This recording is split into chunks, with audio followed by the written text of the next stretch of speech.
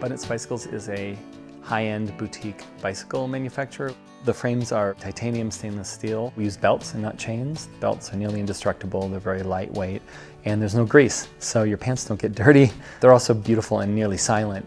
The headsets, the hubs, the rims, even the brake levers are made by small boutique manufacturers. The idea is you can buy this bicycle, keep it for many, many, many years, and maybe it's the only bicycle you need to own. A lot of what's behind making this company work is actually technology.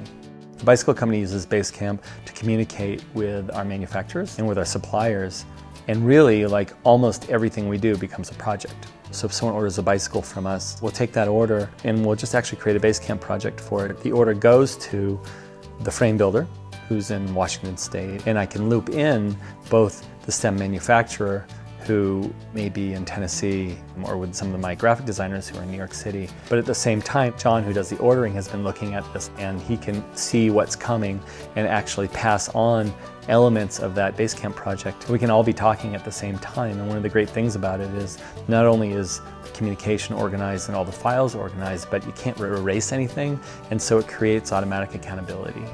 We've got a company with very little waste.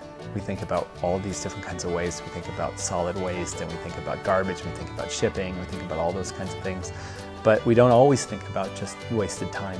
You know, there are all these other tools that just have a lot of buttons. They have a lot of buttons, and they have a lot of sliders, and they have a lot of functions, a lot of things that they can do for you. And in the end, you spend a lot of time sliding things and clicking things. Basecamp's unique because it's so simple. So there's no clutter.